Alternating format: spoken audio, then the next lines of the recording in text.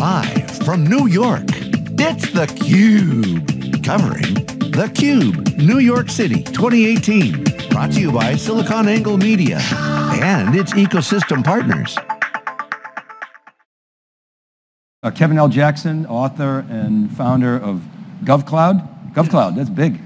Yeah, GovCloud Network. Thank you very much for having me on the show. I've been working on cloud computing initially in the federal government with the intelligence community as they adopted cloud computing for a lot of the nation's major missions. And what has happened is now I'm working a lot with commercial organizations and with the security of that data. And I'm going to sort of, on your questions, piggyback on Karen. There was a time when you would get a couple of bottles of wine and they would come in and you would savor that wine and sip it, and it would take a few days to get through it and you would enjoy it. The problem now is that you don't get a couple of bottles of wine into your house. You get 2 or 3 tankers of data. So it's not that it's a new wine, you're just getting a lot of it. And the infrastructures that you need. Before you could have a couple of computers and a couple of people. Now you need cloud, you need automated infrastructures, you need huge capabilities. And artificial intelligence and AI, it's what we can use as the tool on top of these huge infrastructures to, drink that, fire hose of wine. Yeah, fire hose of wine. Everybody's having a good time. Everybody's having a great time. Yeah, things are booming right now. Peter, you and I were talking about, we had a couple of questions, sort of how far can we take artificial intelligence? How far should we? So that brings in the conversation of ethics and bias. Why don't you pick it up?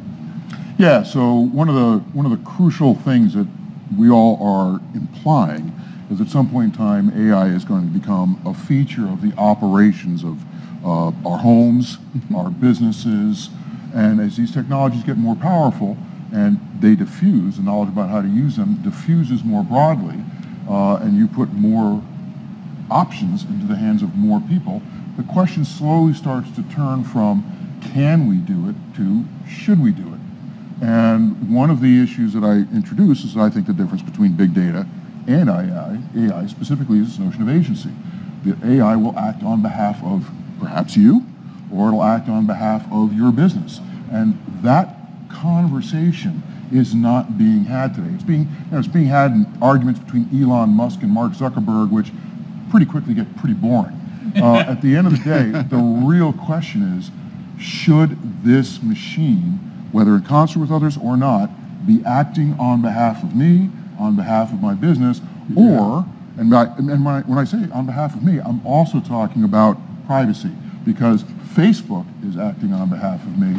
It's not just what's going on in my home. So that question of can it be done? A lot of things can be done, and an increasingly number of things will be able to be done. We've got to start having a conversation about should it be done. So humans exhibit tribal behavior. They exhibit bias. Are machines going to pick that up? Go ahead, please. Yeah, one thing to sort of tag on to agency of artificial intelligence. Every industry, every business is now about identifying information and data sources and their appropriate syncs, and learning how to draw value out of connecting the sources with the syncs. Artificial intelligence enables you to identify those sources and syncs, and when it gets agency, it will be able to make decisions on your behalf about what data is good, what data means, and who it should be or what delivered actions to. are good. Or what actions are good. And what data was used to make those actions. Absolutely. And was that the right data? And is there bias in the data? And all the way down, all the turtles down. So all this, the data pedigree will be driven by the agency of artificial intelligence, and this is a big issue. But what this is really bringing up is if you look at society and culture, what's legal, what's ethical changes across the years. What was right 200 years ago is not right now. What was right 50 years ago is not right now. It changes across countries. So even today. it changes across countries, it changes across regions.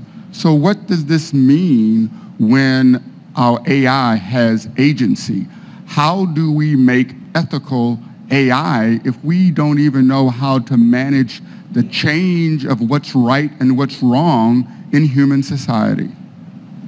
Well, one of the most important questions we have to worry about, right? Absolutely. Well, we got to. Absolutely. But it also says one more thing, just before we go on. It also says that the issue of economies of scale in the cloud Yes. are going to be strongly impacted not just by how big you can build your data centers, but some of those regulatory issues that are going to influence strongly what constitutes good experience, good law, good acting on my yes. behalf agency. And et one cetera. thing that's underappreciated in the marketplace right now is the impact of data sovereignty. If you get back to data, countries are now recognizing the importance of managing that data, and they're implementing data sovereignty rules.